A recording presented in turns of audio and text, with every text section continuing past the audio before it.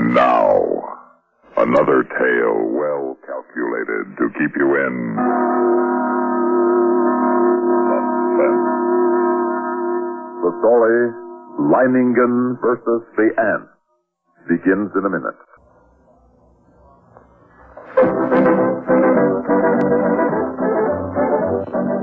Winston tastes good like a cigarette should. Winston tastes good like a cigarette should. Winston gives you real flavor, full, rich tobacco flavor. Winston's easy drawing too. The flavor comes right through to you. Winston tastes good like a cigarette should. A modern filter? Sure, Winston has it. But that's only the beginning of a Winston. Up front, up where it really counts, Winston packs exclusive filter blend. Light, flavorful tobaccos, specially selected and specially processed for filter smoking. Filter blend. That's why it's fun to smoke Winston, America's best-selling filter cigarette. Winston tastes good like a cigarette should.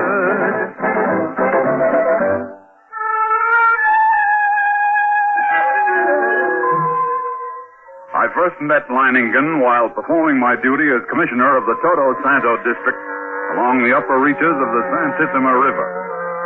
As my boat neared its plantation landing, I saw him upon the riverbank regarding me with mild interest. A great hulk of a man with bristling gray hair, bulky nose, and lucid eyes. His entire appearance somehow suggested an aging and shabby eagle. I came quickly to the point of my visit and issued my warning. Leiningen puffed placidly at a huge cigar and seemed unimpressed. Decent of you paddling all this way just to give me the tip, Commissioner. But even a herd of crocodiles couldn't frighten me from my plantation. No, you don't understand. These aren't creatures you can fight. These are army ants. They're an elemental force. A gigantic catastrophe, an act of God. 10 miles long, 2 miles wide. Ants, nothing but ants. And each one as big as your thumb. They can strip a man's body to a skeleton in 6 minutes. I'm not an old woman, Commissioner. I tell you, Leiningen, you don't know these ants. But he sat there puffing at a cigar and regarded me with a grin, and I knew it was hopeless. As I boarded my launch and cast off, I felt a sudden resentment toward this obstinate old man. Yet with it was something else. I'd never met a man like him before. I could think of only one thing. One man, Leiningen. One man who calmly evaluated his chances against a deadly menace, coolly decided he could win, and was willing to stake his life on it, to risk a horrible death for it. It was terrifying, and yet it was fascinating. And when dawn came, I knew that the fascination of that man was more than I could resist. That Leiningen's fight was drawing my mind, drawing me back toward that plantation and death. And there was nothing I could do about it. I had to go back.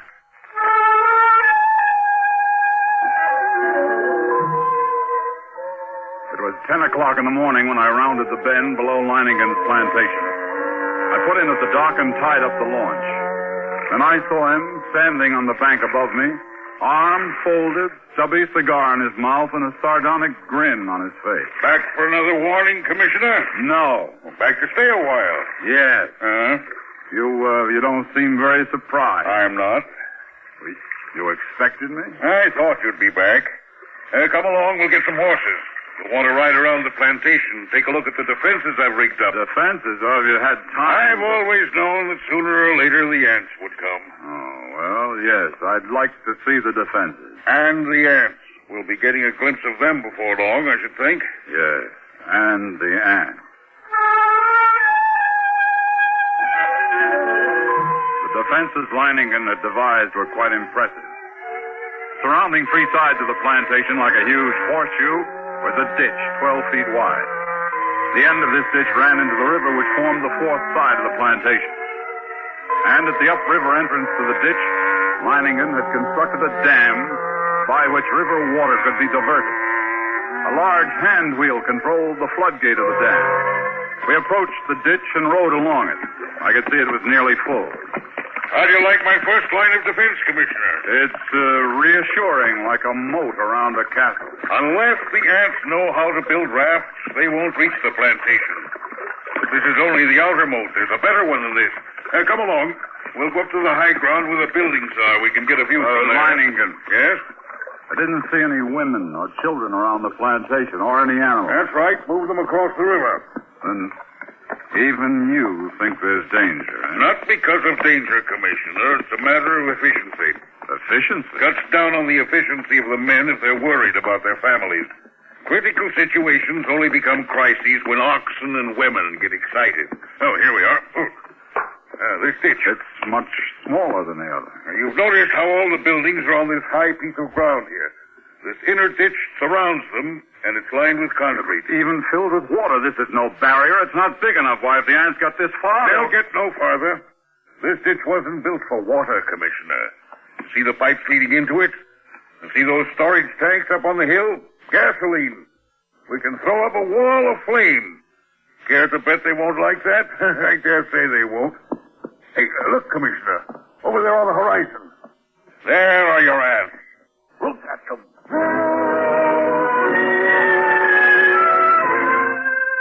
It was a sight I'll never forget. Over the range of hills, as far as I could see, crept a darkening hem, ever longer and broader, until the shadows spread across the entire slope. Then downward, uncannily swift. And all the grass and bushes on the entire slope were being mown as by a giant sickle, leaving only the vast moving shadow, extending, deepening, and moving rapidly near. They're a hideous lot. Leiningen, we can't last against that. Look at them. They could fill your ditches with their corpses and still have enough to destroy every one of us. We've got to run for it. No, they haven't gotten to us yet, and they never will. Come along, we'd best get back to the men.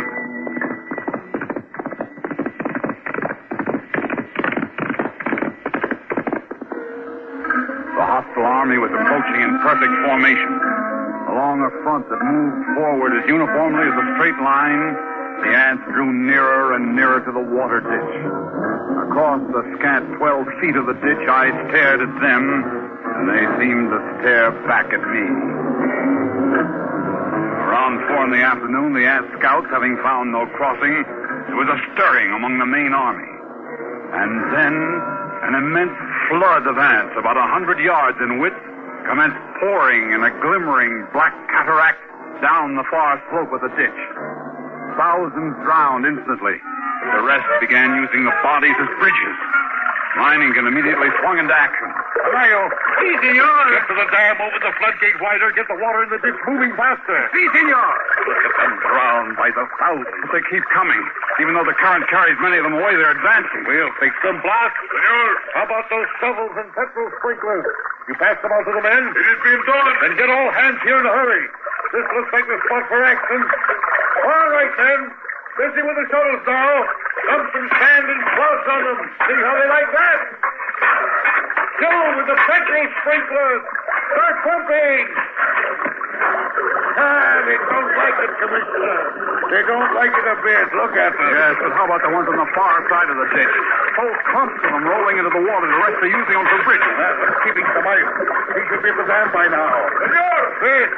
The ants are crossing the beach on clouds of earth. A few climb up this side even now. I see them. Use your shovels on them, men.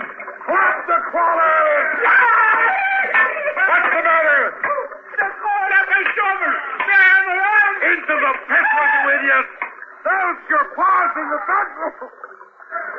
Don't stop now, the rest of you. Club them. We can't go in back, senor. We must go. You run now, you're doomed, every one of you. You've got to fight them back. Use your shovels. You're dead if you stop. Now keep at it. Keep at it.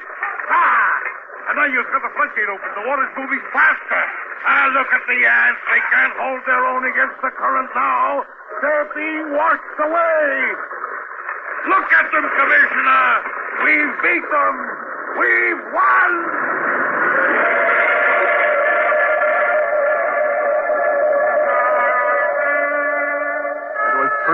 Leiningen had won, at least the first round.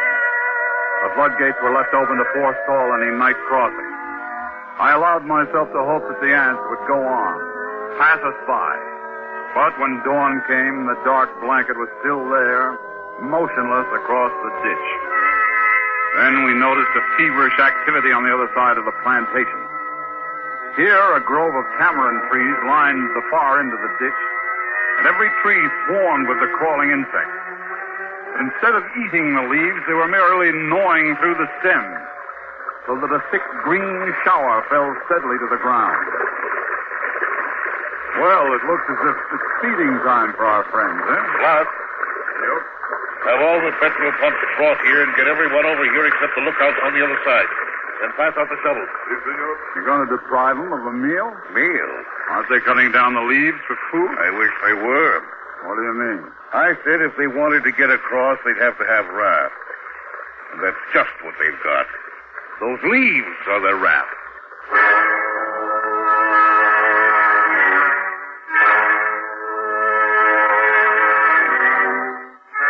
Even as he spoke, the leaves went tumbling down the far bank by the thousands.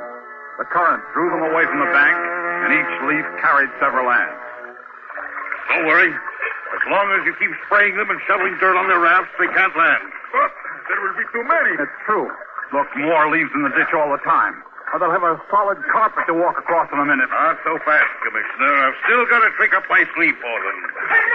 The water! The ditch is drying up. Of course it's drying up. That's the plan. Those are the orders I sent to the dam. Are you mad? As soon as it's empty, what's to prevent the ants? Look, the water's way down. It's almost dry. They'll be able to come across the bottom. They'll not make it if the man at the dam carries out his orders.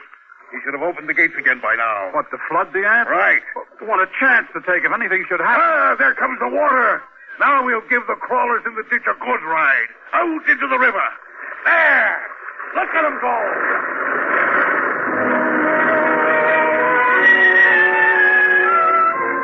Leiningen's tactics were successful at first. The violent flow of water raced through the ditch, overwhelming leaves and ants, and sweeping them along.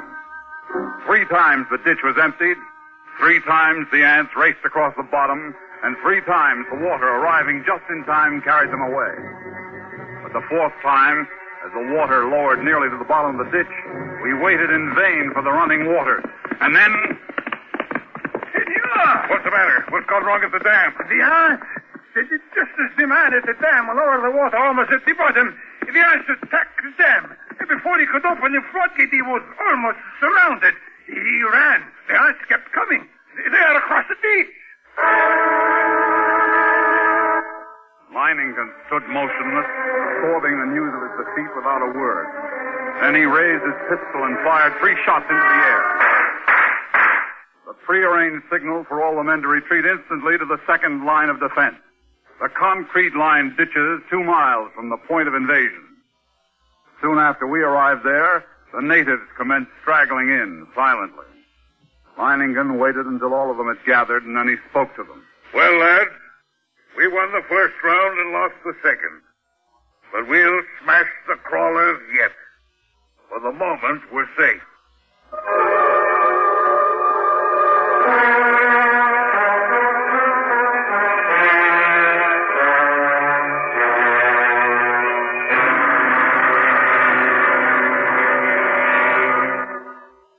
In just a moment, we will return for the concluding act of Suspense.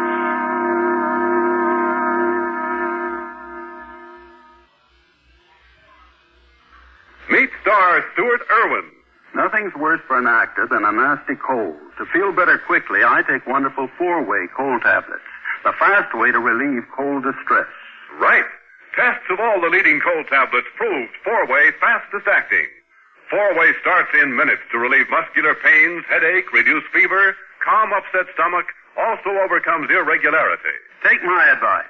For your next cold, take 4-way cold tablets. The fast way to relieve those cold miseries.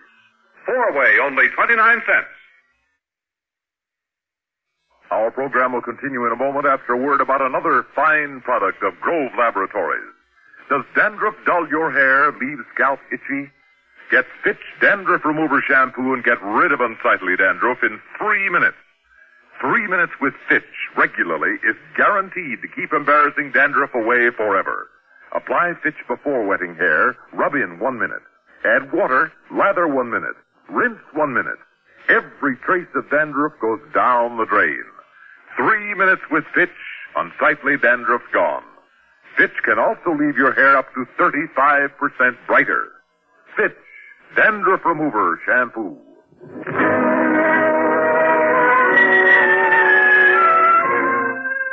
Well, we were safe for the moment. The next morning, the black swarm was solid around us, and their shock troops were hard at work. They're dropping shreds of bark and twigs and leaves into the petrol-filled ditches, forming a floating bridge across the surface of the liquid. Leiningen stood silently watching this operation, and I could see a grudging admiration in his face. And then, after several hours, the attack came. Down the ditch they poured, thousands of them, and across the bridge of twigs, rapidly approaching the inner side. Leiningen sat motionless, watching them. Leiningen, for the love of God, don't just sit there like a statue. They'll be on us in a moment. Let them fill it first. Now, all right. Everyone back from the ditch. Fast, hand me the torch. Now we'll see how our friends like a little heat around them.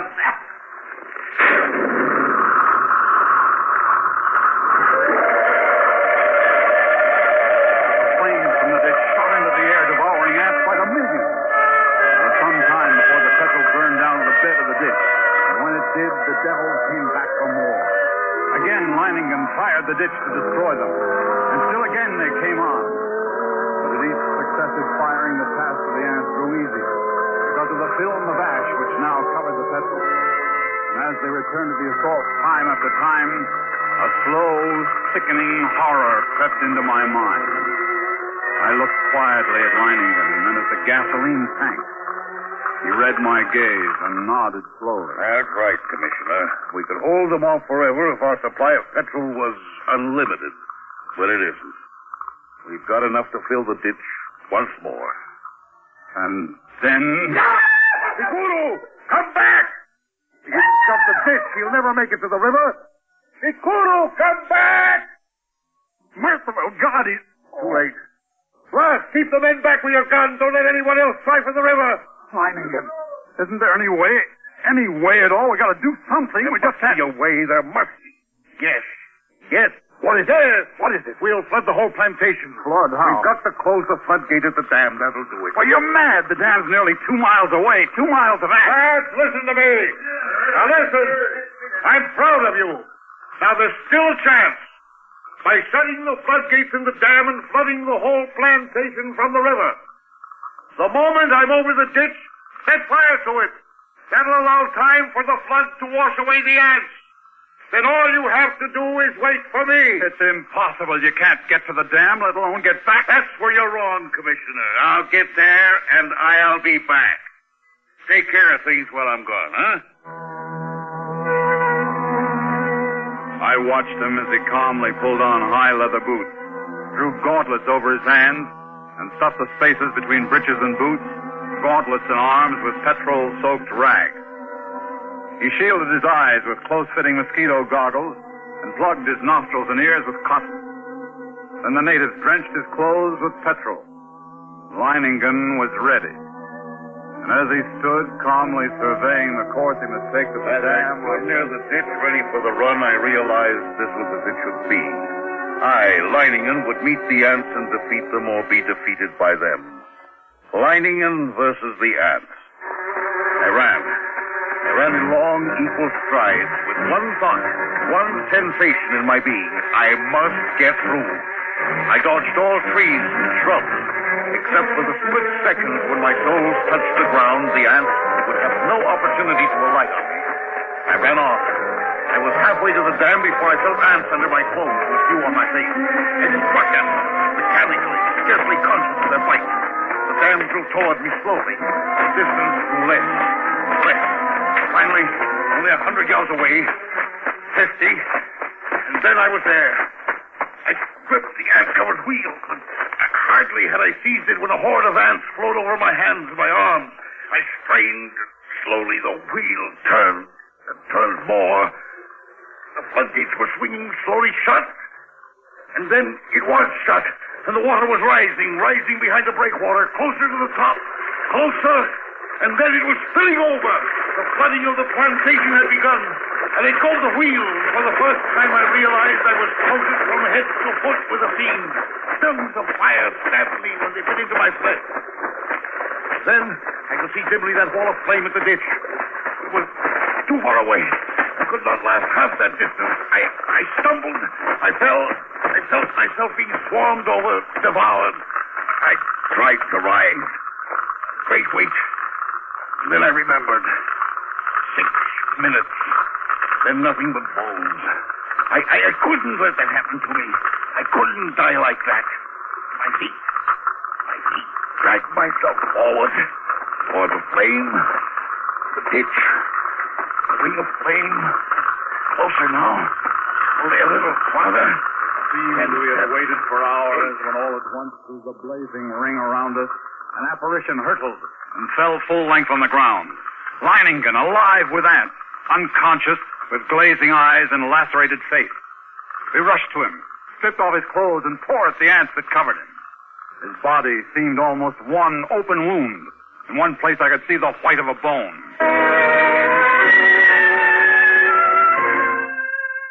Later, as the curtain of flame lowered, I looked out where the blanket of ants had been and saw only a vast expanse of water covering the entire plantation. The ants were gone, drowned, and Leiningen had won.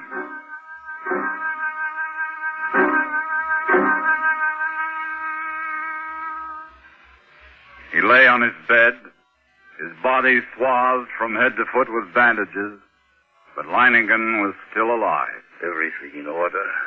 They're gone. The ants are gone. I told you that I'd come back, even if I am a bit streamlined.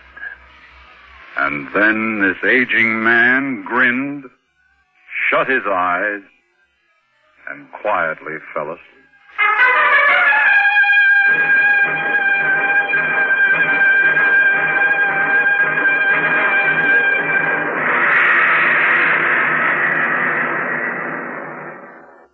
Suspense.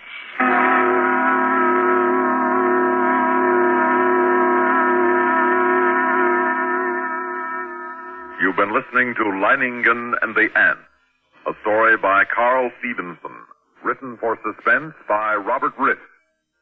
In a moment, the names of our players and a word about next week's story of Suspense.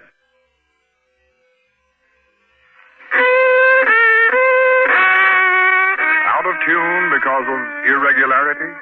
Kellogg's All Bran helps put you back in tune. Kellogg's All Bran is the natural way, the good food way to end constipation caused by lack of bulk in your diet. There's only one All Bran, Kellogg's All Bran. Its whole bran content gentles away constipation, supplies your system with the bulk-forming food you need. Kellogg's All Bran is the only whole bran cereal to bring you the combination of proved effectiveness, appetizing taste, and crispness. It never gets mushy in milk. So get back in tune and stay in tune. It's easy with the one and only Kellogg's All Bran, ALL-BRAN. Safe, reliable, pleasant. Millions enjoy it every day. They know they can count on Kellogg's All Bran to relieve irregularity.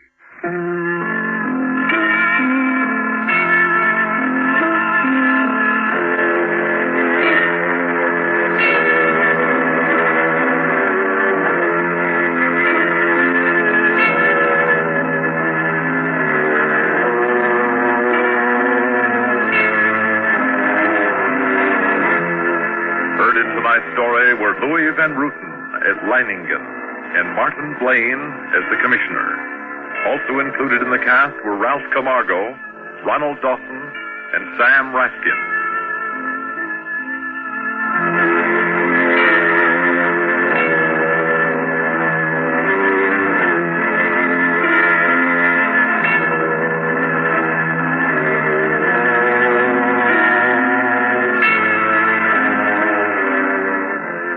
Listen again next week when we return with an explosive story written by Peter Fernandez, The Dynamite Run. Another tale well calculated to keep you in suspense. On CBS Radio.